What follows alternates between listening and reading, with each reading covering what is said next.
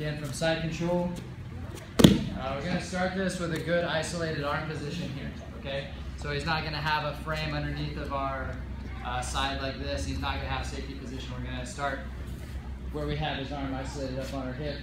We have the head, okay? A lot of times people, they'll hold on to the head up here, or they'll hold on to the head on the other side, especially if our head position is low and they haven't been able to achieve getting that frame in front of our neck yet, okay? What we're going to do is we're going to switch our arms. Right now my arm is controlling this side of his body, my head hand is controlling this side of his body. So I'm going to switch that. As I switch that, I'm going to drop my left hip. So I switch, I drop my left hip, and I block his hip on the floor. I want to go ahead and start to grab my own lapel here. I'm going to use my hips to kind of squash his arm and keep it away from his ribs. Okay? What I want to do now is drive forward and put my knee on top of his bicep. Okay? And once I get here, I'm going to start to move my way around his head. So I have his arm trapped with my shin on top of his bicep. I have this one on the mat stopping him from following me or trying to get his knees back inside. And now I'm going to start to move around to north-south. When I move around to north-south, I'm going to windshield wiper my feet. And it's important that I get my outside leg on before I take the other one off. So I don't want to go here and give him the chance to get that arm out. Okay?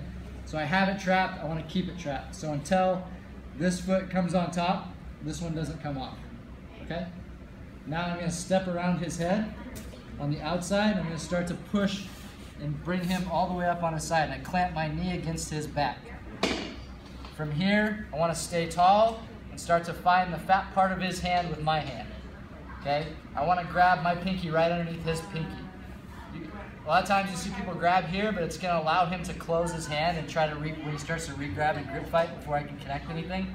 If I grab here, when I connect my hands, even if he like brings his knees up and makes a grip, it's going to be hard for him to hang on because my hand is occupying some of the space that's closing his hand. Okay? So, we're here. If I can keep his arm up tall like this and not allow him to grab anything, that's going to be obviously the best thing for me. So to finish the Kimura, all I want you guys to do right now is turn your chest, put their hand behind their back, and call it good. I'm more interested on seeing you guys develop the movement around the head and getting the grips connected, okay? So we're starting off in a good side control position here. I decide that I want to start attacking this arm and isolating it.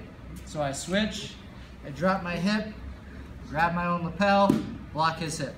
Start to smash his arm down, bring my knee up and over his shoulder onto his bicep.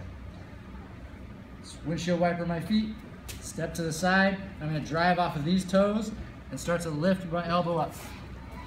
Pinch here. I try to stay tall, keep his hand away from his belt and his pants.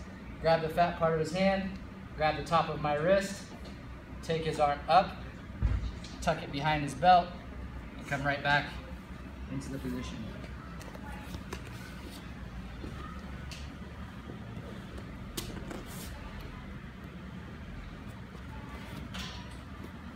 Questions?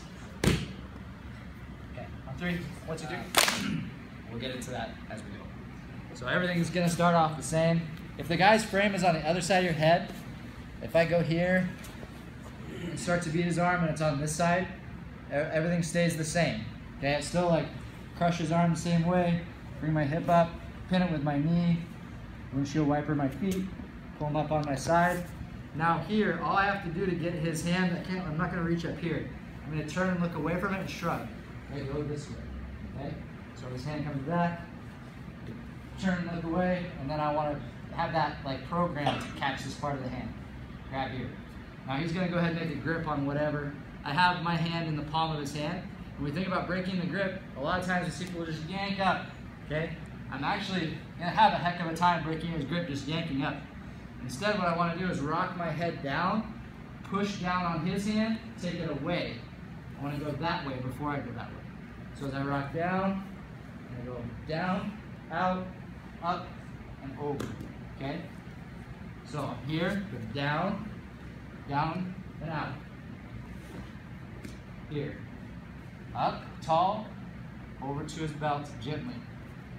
Okay? So last time, I want everybody to put a frame in front of their partner's neck this time. So I have this arm isolated still. I decide I'm going to try to attack this. Go under, grab the lapel, drop that head side hip. pin their arm, windshield wiper, start to come up. Your hand is isolated, they were trying to hide it from you.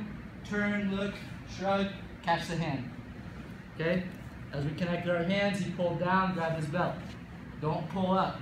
Okay? Rock forward, down, up, over. Okay?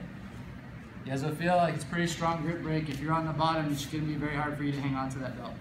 Make sure you get this grip inside the hand to save your life. On 3, 1, 2, 3.